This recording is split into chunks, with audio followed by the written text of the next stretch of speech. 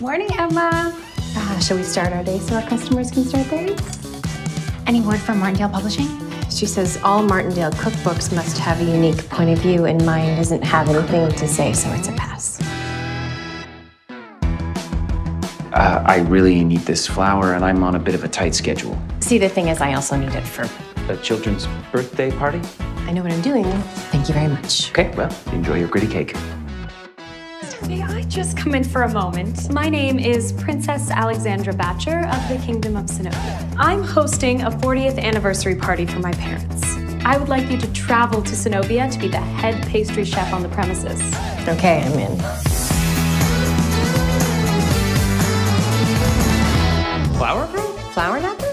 What are you doing here? Apologies, Emma. This is my brother Oliver, our guest chef for the week. I have a feeling you two are going to work wonderfully together. You are a prince? Surprise! Mother loves a carrot cake. Oh, good. And she has very high standards for it. Oh, good. Oh, sponsor, give me strength. Gonna go into the market in the morning. Would you care to join me? Yes, thank you. That would be great. 7 a.m.? 9. It's a date. Time, 9 a.m. is a time. I will pick one ingredient that you must include, which I will only give you when we start cooking. Fine. If I do well, I'll be put in the magazine and I can finally get my cookbook published. Needs a little more sugar. Oh! Needs a little more aim. No thinking. No counting. Just let go. I'm working with this woman, Emma. She's a fantastic pastry chef from America. I think you're gonna want to write an article about her.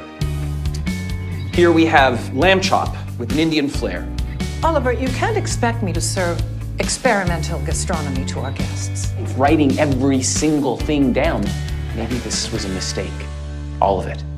Oliver just wants you to be proud of him. I am proud of him. But Your Majesty, maybe Oliver doesn't feel like it. This phenomenal dinner was dreamt of by my son, Oliver, who could not make me more proud. I'm sorry that I left. Did you plan that?